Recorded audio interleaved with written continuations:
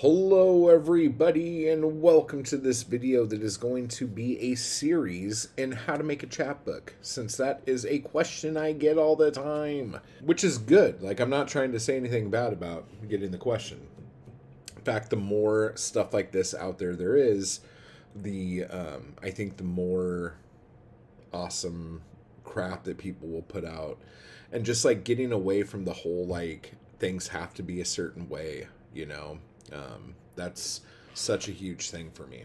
But one of the things that I want to talk to you guys about this, especially if you're not familiar with chapbooks and stuff like that, in more recent times, I guess I would say from like the 80s, maybe even the 70s, up through today, the chapbook scene has kind of become the fanzine scene, or zine, because, and a lot of this kind of died out when the internet started, but like with all things, because like a lot of people were just like, oh, I make zines, but now I can just have a blog and do all the stuff I was doing in my zine on my blog, and then I don't have to pay for nothing.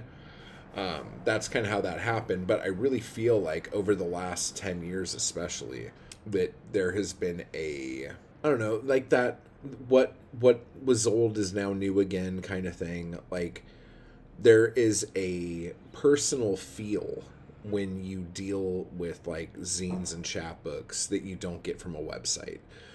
And so, because there are so many crafty people out there and people who dig like scrapbooking and making stuff and cutting paper and drawing pictures and the whole thing, there is like a huge like void that the internet created when people stopped making zines. Now, I said fanzines, if you remember, because back in the day there were magazines. There still are, but I'm trying to illustrate something for you here. And then there were people who started like fan clubs of stuff. And so what these people would make would be like newsletters that would go out to everyone in the fan club on the mailing list. And like, we're talking like science fiction back in the 30s kind of shit. Okay.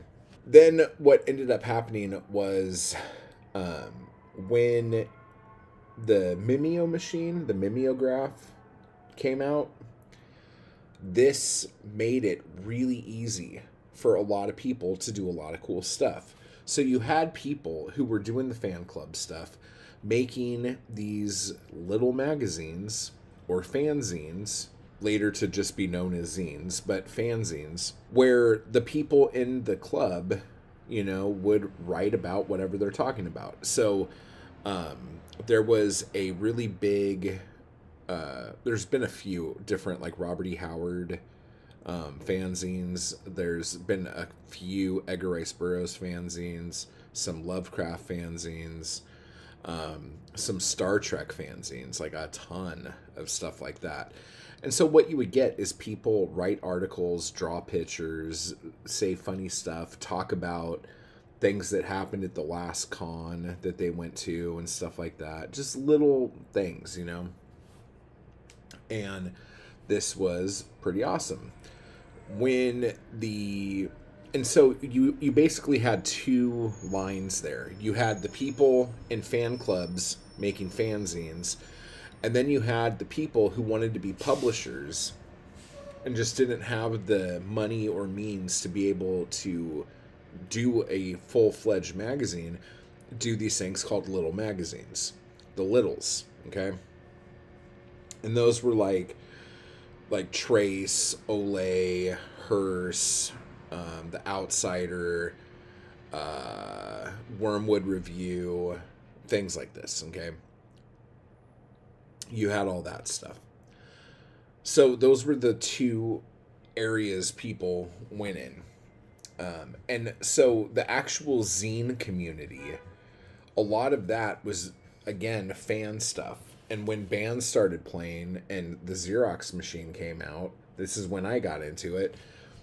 Like, I could go to a show, take pictures of all the bands at the show on like a disposable camera, interview a band with like a little tape recorder with the tiny tapes, go home, send the camera to a 1 hour photo place, write out in Sharpie, write out the interview I did with the bands, and then talk about the show I was at and how cool it was. And then I would get the photos back, cut them, tape them into the thing, and go make copies at Kinko's. And we've talked about this before. So that's the whole idea with like a zine and a fanzine. And then what the people who were putting out little magazines started doing, like some of them like had greater aspirations and would find a poet that was, or a writer who was so fucking good, they wanted to put more of their stuff out, not just like have like one short story or one poem in a magazine. So then they started going, okay, well, you know, this is what our stuff looks like. Maybe we can do this and put it out like this. A little stapled chapbook of just this guy's work. And that's how that kind of stuff started happening. And so from, I would say, the late 50s through early to mid 80s, stapled chapbooks from little magazine presses were like a legit thing. They were all over the place. Okay. And then I would say somewhere in the 70s, some of these little magazines started getting a big enough like subscription base. And if they stayed around long enough, they could actually afford to get some like offset, perfect bound copies of a slim volume of poetry. Okay. And the chapbook term stuck. And I don't know if like what came first, the chicken or the dick. I don't fucking know. I don't care. Okay. But it basically turned into this thing where like if a book was under trying to remember the number, if it was under a certain amount of pages, like I don't know if it was 40 or 60 or something like that, that was a chapbook. If it was like less than 20, it was something else, like a pamphlet or an artist book or a brochure or something. I don't really know the correct terminology there. And then anything over that, I guess, would be like a book. But like I've seen people put out 80-page books and call it a chapbook because it's tiny.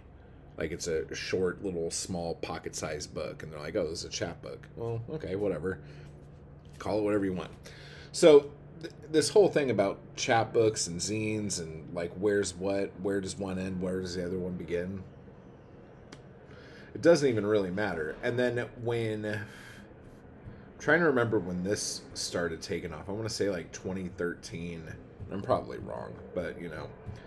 But like perzines. Okay? And you're like, what the fuck's a perzine?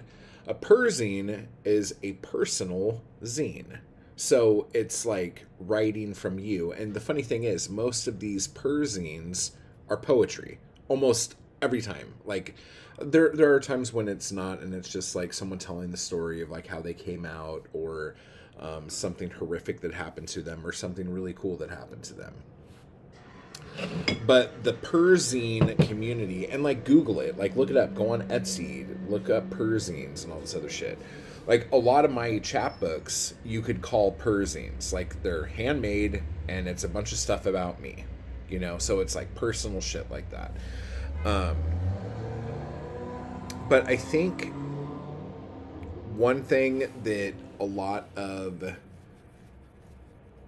zinesters, people who do the zines, try to do more of is all handmade stuff. So like you're not going to see as many things like where someone went into Photoshop and like typed something up and all this other shit. It's going to be more handwritten, photocopied, hand-drawn, photocopied kind of thing. So that might be a distinction you can throw in there.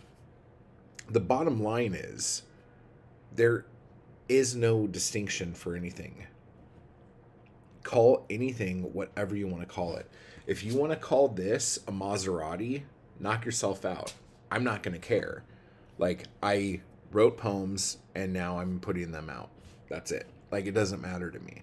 So think about that for you. Like, what you call it really matter to you? Like, do you want to know like the exact specifications of all of these things? Because like you could Google stuff and go on Wikipedia and all this other stuff, but just know that all the stuff that you see on there that is going to be told to you as if it were an absolute usually aren't.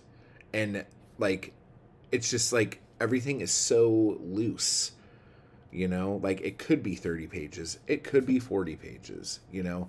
So decide what you want to do, like, or what you want to even call it, if any of this sounds interesting to you. Okay. And then what we'll do in the next video is, I guess, talk about the next step now that we've had a very small little history of chapbooks, and now we will learn other stuff about it. So I'm sure there will be a playlist of this, and I'm sure it'll be here somewhere. So type hard, everybody, and I will talk to you very soon. I just want to give a quick thanks to those people who make these videos possible. Anarchy Crew and my followers on Patreon. I appreciate the hell out of you guys, and thank you so much for keeping me going to keep this content possible. You guys are awesome. And if you'd like to join the crew or the Anarchy Crew, just hit the join button beneath this video. And if you'd like to become a member of my Patreon, you can run over to the link down below to do that as well. Thank you.